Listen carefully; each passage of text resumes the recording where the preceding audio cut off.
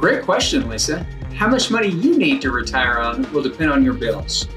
One way to calculate this is to look at how much you'll need to annually after you subtract out your income sources, like Social Security and pensions. Then divide that number by a percentage that you think would be appropriate. For example, if you need $25,000 per year to live on, in addition to Social Security and pensions, you'll divide 25,000 by 0.04, which is 4%. And then you'll get 625,000.